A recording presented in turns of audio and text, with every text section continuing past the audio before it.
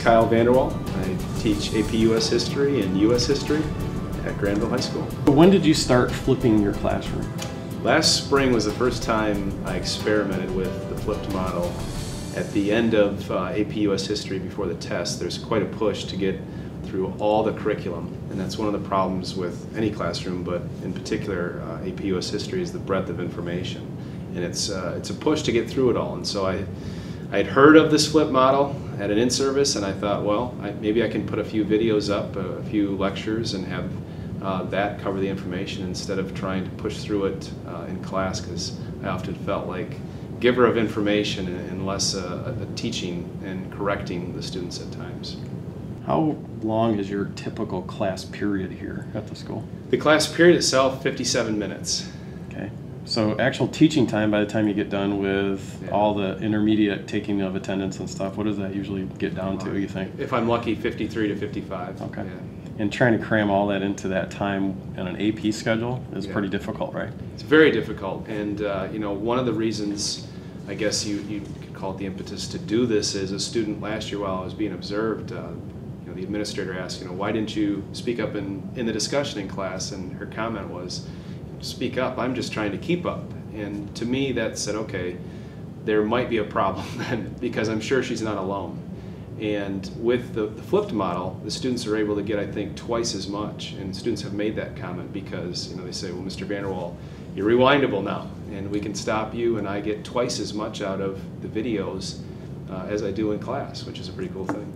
With your workflow, about how you go about doing this, do you do this inside class while you're actually doing teaching, or is it an outside class?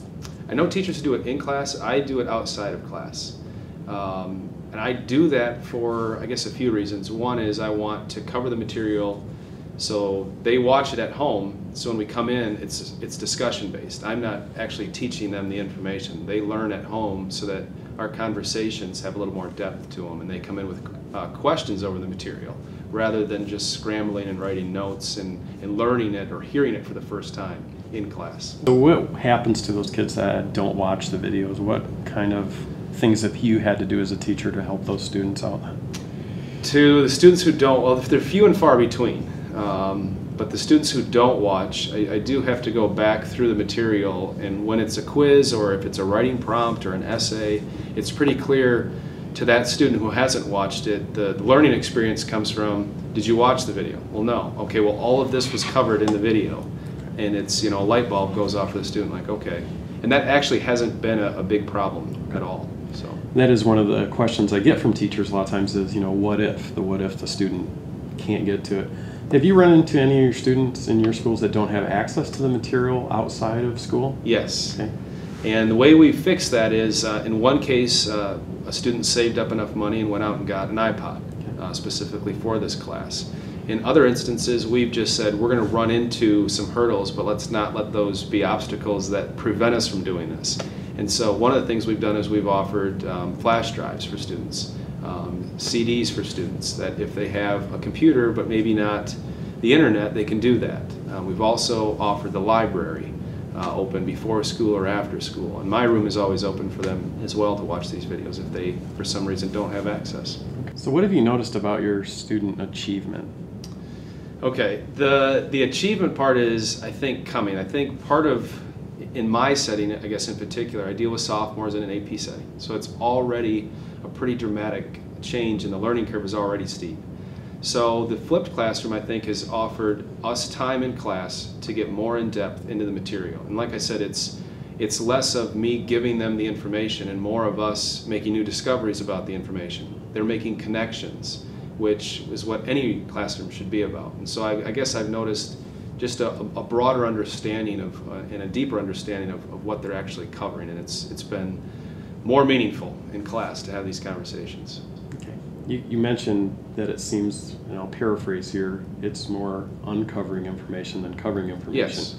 Do you see in your conversations with your students now that after they watched your video lectures that their engagement level's higher? It is, because there's less confusion over the subject. They've already watched it. They've probably rewound at some point, paused it, they've taken notes. And in class, if I'm doing a lecture in class, they get far behind, and then it's kind of a throw your hands up, and I'm already too far gone to keep up. And this way, the students really own their study habits and the timing of it. So what kind of feedback have you received from your parents?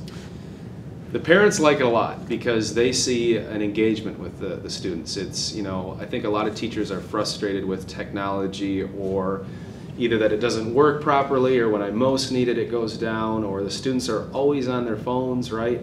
And in this sense, it's a way of empowering the students with technology. It's a way of teaching them to use the technology for something beneficial in school. And it's, people can fight it all they want, but this is reality. And this is not just happening in schools, it's all over the place. And I think it's, the parents have realized that this is changing not only how I teach, but probably more important to them, how their students are learning. And the parents have more of a connection, because I've even had a few parents say, I've watched the vodcasts, which is pretty cool. What kind of problems have you encountered with doing this, both technically and any other issues that you find? Probably just the logistics. How many videos should I put up a week for a math or a science, a sequential learning? It makes sense to maybe do it 4 or 5 nights a week. In my discipline, I'm not sure that actually necessarily fits right now. That if the students are going home 2 or 3 times a week to watch videos, it helps them come into class, and it allows us to really break the material down, so to speak. The one thing I've noticed, I guess more than anything in my discipline, is the writing. I can actually teach writing online, and I think research is showing right now that that's the way students learn best. It's not to the punitive of, this is what you did wrong, and here's your penalty as far as a grade. It's, here's an example of what is correct. Okay, now search through this document, and I'll actually be on the smartboard correcting other students' essays, other examples from years past. And so it allows them to see the example that is the correct way of doing it. So where do you house all of your material? Are you using a learning management system or any place to put all of your stuff? 2 different things. One is I post all the videos on my website. In addition to that, they find the notes, the PowerPoint or the Prezi, whatever I've used to present the material, is also located on the website. So they can preview it, and then they can watch the video if they want. So it allows them to have structure to their note taking. And then everything has been housed through Camtasia Relay on the website. Okay. Is this your own personal website that you have set up, or is this like Google Sites or something like that? I've used Weebly Okay. This year. So Weebly's been a great format. The students like it. It's easy to navigate. It's intuitive, and the students have appreciated it so far. Okay. So reflecting on your teaching, how long have you been teaching now? It's my 10th year. 10th year, okay. So do you think you'd ever go back to doing like you used to do before the video casting stuff and screencasting? I don't think so. I used to get so frustrated with trying to budget time, and it just felt like every single day was a race. And now, in some ways it still is, but it offers us a moment to pause and reflect and really delve into the material more, and in a more meaningful way. And it's not just, I've told the students, it's not what I know, it's what you understand. And the latter part is really picked up since I've been posting the videos. So what do you think it would take to get other educators and your colleagues to be able to look to do this as part of their teaching and learning practice? I've been fortunate enough to have an administration and a central office that's been very supportive of this, and I think that's key, that they financially support this. They've given us release time, they've given us training on our smart boards, and our administrator in charge of all this has done a wonderful job of being mobile enough to come into classrooms to teach us how to use our software, how to connect it to the hardware. And then teachers are always sharing ideas, and we have a few different teachers doing the flipped model in very different ways, and so it's been beneficial for us to hear, this is how I'm doing it, so I'm doing it. And I think with other teachers hearing, there's a lot of different ways to do this. And but the first is the financial support and the backing of the administration. If you don't have the software, the hardware, it makes life difficult, and most teachers, I would think, would probably not like that to start off some. If the Kent ISD or anybody could give you more support for the rest of your teachers here on actually how to do the blended learning model and the flipped model, do you think that would help your school district? I think it would, yeah. I think the more teachers see other teachers not only using this, but being successful, having data to back that up, that will really start to, I think, change some minds. Okay. Anything else you'd like other teachers to know about this flipped model?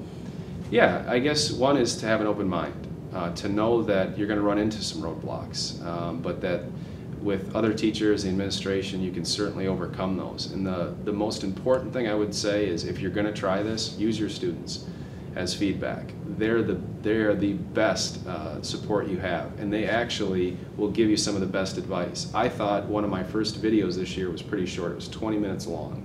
And the students came to me and said, Mr. Vanderwall, it takes you 20, it takes us 40 then, because we'll pause, we'll rewind it, which was a great lesson for me. So to keep it to 10 to 15 minutes is much more manageable for them. So use your students if you try it. They have some awesome ideas.